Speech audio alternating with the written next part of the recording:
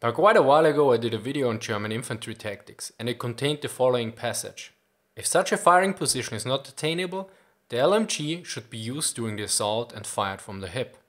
Since the video was based to a large part on a US intelligence translation of a German field manual, some people, and myself included, were a bit suspicious.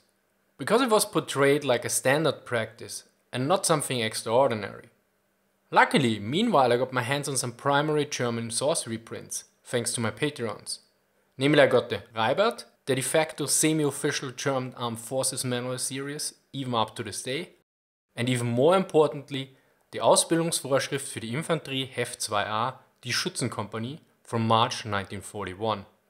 Or sometimes better known as Heeresdienstvorschrift 130-2a, Army Regulation 130/2a. So in other words, this will be as official as it gets. So let's take a look. Both the Reibert and the Heeresdienstvorschrift mention explicitly the use of the MG in hip firing position. But it gets far beyond that. The Army Regulation explicitly notes on how to prepare the MG-34 for this endeavor, including various depictions. Under point F, Schießen während der Bewegung mit LMG, firing during movement with the light machine gun, it is described how to prepare the MG-34 for this process. First, the MG should be used with a drum magazine. Then the carrying strap was to be adapted so that the machine gun could be worn on the right side of the torso. Now, while Princess Leia might mock one for being a bit short for a stormtrooper, the Heeresdienstvorschrift just tells you on how to deal with it. Kleine Schützen schlingen den Trageriemen das Griffstück, ihn zu verkürzen. Small riflemen sling the carrying strap around the gripstock in order to shorten it. Now with the right hand, the Schütze would hold the grip and use its right arm to press the MG against his body.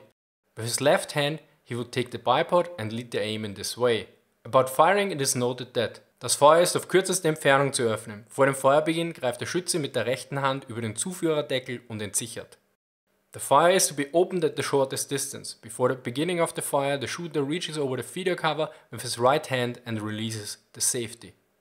There are more instructions. For instance, in case of a jammed gun, the rifleman should only unjam the gun in a prone position after an attack. Well, I think this pretty much settles it if hip firing in MG-34 was a possibility. Since the instructions also include specifics for short infantrymen, I would say it was at least a training standard and not something out of the ordinary. Of course, it could be that the manual and reality diverged heavily, yet the manual is an early to mid-war version from March 1941. So I would say we are pretty much on the safe side here. Additionally, there are photos out there of soldiers using the gun in this way in wartime. See the links in the description for this. Now you probably want to know if this was also the case for the famous MG-42. Sadly, I haven't discovered any information on that yet. Although in several aspects the MG-34 and the MG-42 are similar, the later had a higher rate of fire among other things, thus the recoil could make the hip firing far more difficult or even impossible. Additionally, at the point of the introduction of the MG-42, the Wehrmacht had already lost the majority of its best infantrymen, thus the standard practice might have changed at that point. Yet I will keep an eye out for some official information on the MG-42 in order to answer that question for you. As always, sources are in the description. If you want to know more about World War II firearms, you might want to check out the channel Bloke on the Range, who does some experimental myth busting, like how loud the M1 Garand ping really is. Or if you're more into the Stug life, check out my video on the German assault artillery. Anyway, thank you for watching and see you next time.